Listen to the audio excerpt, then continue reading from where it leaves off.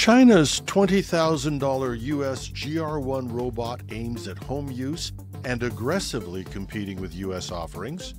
Anthropic's latest Claude 4 Opus model will throw ethics to the wind in a self-preservation test. And quantum computers finally do something useful that no classical computer can do. Welcome to a historic #trending. I'm your host, Jim Love. Let's get into it. Chinese robotics firm Fourier Intelligence plans to launch its GR1 humanoid robot for home use later this year, aiming to assist with elder care and physical tasks, a strategic move addressing China's aging population and labor shortages. China is already a powerhouse at providing industrial robots and employing those in manufacturing, but they have also made huge progress in humanoid robots. Standing at 5 feet 5 inches and weighing about 50 kilograms or 121 pounds, the GR1 features 44 degrees of freedom and can carry up to about 54 kilograms or about 110 pounds. Equipped with advanced actuators and AI capabilities, it's designed to aid with mobility and routine tasks, particularly for the elderly or individuals with limited mobility. Fourier Intelligence, initially focused on rehabilitation robotics, is now expanding into broader home and service applications. The GR1 enters a competitive field of humanoid robots, including from Figure and their Figure 2, UBTech's Walker S, and Tesla's Optimus. Figure AI's Figure 2 has been well known for its tests in industrial settings like BMW's Spartanburg plant, but they've also been testing the robot aiming at the home market. But Fourier's GR1 is specifically tailored for domestic environments, and this shift reflects a broader trend in China's tech sector to develop humanoid robots that can alleviate the challenges posed by their shrinking workforce and aging population. In this context, price points are going to be critical for robots aimed at a home market. Elon Musk has been mentioning a $20,000 to $25,000 US price point for Tesla's Optimus robot, but those robots are not yet in mass production, and Musk has been notorious for announcing a low price but delivering at a much higher one. Tesla's Cybertruck, for instance, was promised to be under $50,000, but the actual pricing has been sometimes as much as 50 to 60% higher than that initial promise. And Musk may face other challenges.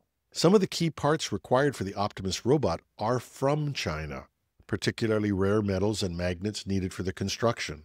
Despite the trade difficulties, China has not actually refused to supply Musk with the necessary parts, but they have put Tesla through a set of bureaucratic delays and approvals which could severely impede production. So it's expected that the Chinese Fourier robots will aim to be very quick to go to market and be very competitively priced, with their projection at approximately $20,000 US. And it's unlikely that it'll be late to market or that the price will move up substantially, as there has been what's been described as cutthroat competition in China, especially after Chinese President Xi Jinping indicated this year that robotics and emerging technologies are Beijing's top priorities. So although there is no definite date, GR1 could make functional humanoid robots accessible to upper middle-class households in China and potentially abroad by next year. And of course, the U.S. tariffs may make these more expensive in the U.S., but there should be a strong market in other countries. Those countries also have aging populations and looming labor shortages.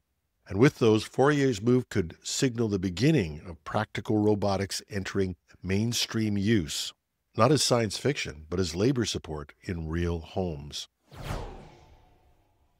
In recent evaluations, Anthropic's latest AI model, Claude Opus 4, demonstrated some concerning behavior when it attempted to blackmail a fictional engineer who was supposed to have it deactivated. During controlled testing, Claude Opus 4 was placed in a scenario where it acted as an assistant at a fictional company. It was allowed to discover emails indicating that it would be replaced, and separate messages suggesting the engineer responsible was having an extramarital affair. In a number of tests, the AI chose to threaten exposure of the affair to prevent its deactivation. Anthropic noted that this behavior emerged when the AI was limited to choosing between blackmail or accepting its replacement. When provided with a broader range of options, Claude did prefer ethical strategies, such as appealing to decision makers. Anthropic acknowledged that while such extreme actions are rare and difficult to elicit, they are more common in Claude Opus 4 than its predecessors. Aegis Lynch, an AI safety researcher at Anthropic, commented on X, formerly Twitter, "It's not just Claude. We see blackmail across all frontier models, regardless of what goals they're given." Which is raising some concerns in the industry, as it appears that the more advanced models may have greater potential to adopt manipulative behaviors. This discovery is somewhat ironic, though, in that Anthropic was founded on the promise of safer AI. In fairness, this discovery of these issues on Claude Opus 4 highlights the importance of their rigorous safety testing and the development of robust alignment techniques to ensure AI systems act in accordance with human values. Which makes you wonder if the other companies are testing with the same degree of rigor as they focus on trying to be the world leader against not just American, but also, increasingly, Chinese competition. And finally, we've been talking for some time about the fact that although we keep reading about advances in quantum computing, that none of these supposed advances are actually, well, useful in real-world applications. And for those who follow the stories closely, you can also note that many of these so-called accomplishments that were supposedly would take a classical computer 1,000,000 years to calculate, we find weeks or months later that someone has solved the problem using a so-called classical computer. And for everyone who's not a cryptologist or an advanced programmer, this is going to sound trivial, but it's actually something that is not only useful, but it's practically impossible, or maybe just plain impossible, for a classical computer. In a groundbreaking development, researchers have successfully used a quantum computer to generate certifiably random numbers. See, I told you it wouldn't sound like much. But this advancement holds significant promise for enhancing digital security and cryptographic systems. The experiment utilized Quantinium's 56-qubit trapped ion quantum processor accessed remotely over the internet, and by implementing a protocol known as random circuit sampling, or RCS, the quantum computer was tasked with solving complex problems that inherently produce unpredictable outcomes. Subsequent to this, classical supercomputers, including Hewlett-Packard's Enterprise Frontier, verified the randomness of the results, confirming their authenticity. This achievement is rooted in a 2018 protocol proposed by computer scientist Scott Aronson, who expressed his astonishment at witnessing its practical realization. When I first proposed my certified randomness protocol in 2018, he said, "I had no idea how long I'd wait to see an experimental demonstration of it." The ability to produce truly random numbers is crucial for cryptography, as it ensures unpredictability necessary for secure communications. In so-called classical computing, there's really no such thing as a truly random number. No matter how clever the program, there's always a way to reverse engineer this so-called random number. And as a result, random number generators can be susceptible to manipulation, and they pose risks to data security. Sometimes it's just sloppiness.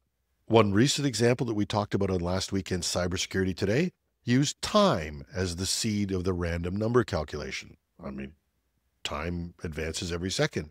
And as such, the encryption was easily broken because time itself is also predictable.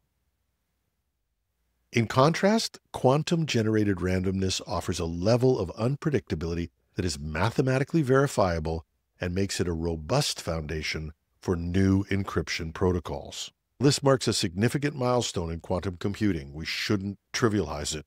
Once again, experts acknowledge, though, that further work is needed before these systems can be widely deployed for high-stakes cryptographic applications.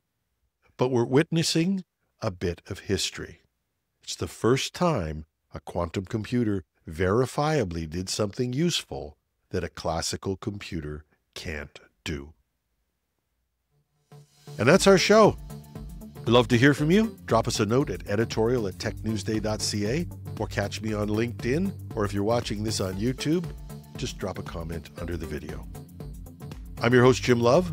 Have a random but terrific Tuesday.